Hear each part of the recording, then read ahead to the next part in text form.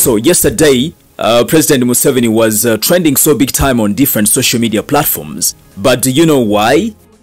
Now listen. Yesterday in Kabale at the International Youth Day celebrations, President Museveni inspected the guard of honor in a brand new bulletproof security booth on his lectern vehicle, and yet very many times he's been on a very open vehicle. Well, I think this is the very first time President Museveni to appear in public in a security booth.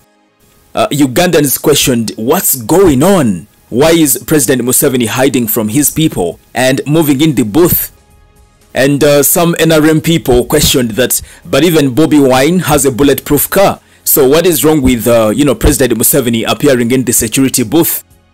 But NUP Secretary General David Louis Rubongoya responded to them that Bobi Wine's bulletproof car was never acquired to shield him from the people, but from the criminal regime which had made many attempts at him. He cited the Arua incident in which Bobi Wine's driver Yasin Kauma was assassinated by SFC.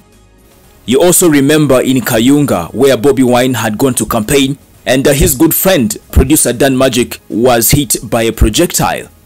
Rubongoya reminded us about journalist Ashraf Kasirye, who was hit on the head with a projectile in Masaka. And also in Jinja, the bullet went through Bobi Wine's windscreen.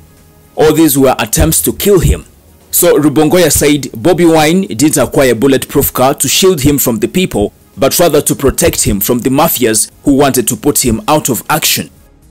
Well, I have seen some people on social media question that, but is President Museveni the only president in East Africa who has used the security booth in public? Well, I think the two presidents of Kenya, that is the former President Uhuru Kenyatta and the current President William Ruto Samoei, have also used this security booth at a public gathering. Yeah, so let's not crucify President Museveni so much. He's not the first. Well, actually, very many Ugandans have reacted on this issue. I just want to read for you some comments on social media, for you to have a picture of what's happening right there.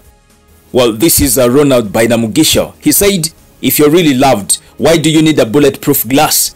And to make matters worse, you're alone inside there, but still with a mask. Okay. Now, this is Kasoma Andrew, and he said, it's becoming worse now.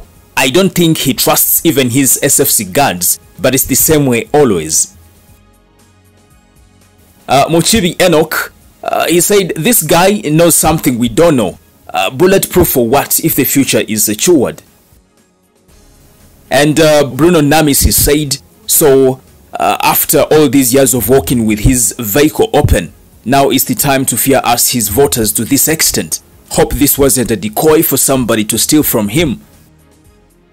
And let me wind up with the former leader of opposition in parliament, Right Honorable Wafula Ogutu. He said, simply sad, why is he so scared of the people? Well, and Bobi Wine said, the man who has manipulated our constitution and elections several times to remain in power while claiming that it's the people who don't want him to go away, is the same man now acting like a fugitive, protecting himself from the people who he claims to love him. Tosanyi Sabuday, don't play with time.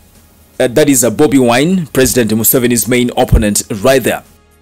Anyway, that's what is making headlines in President Museveni's camp. And shockingly, Ugandans are not focusing on what he said at the celebrations yesterday, but they are mostly focusing on the security booth he appeared in. At this time, you expect that President Museveni's message at the celebrations should be the one trending, but guess what? Something else is making headlines in the country. Anyway, that is it. If you have anything on your mind you want to say about this story, the comment section is very open for you. My name is Melad Milo, aka Fuller. It is a bye for now. Thank you. Audio Jungle.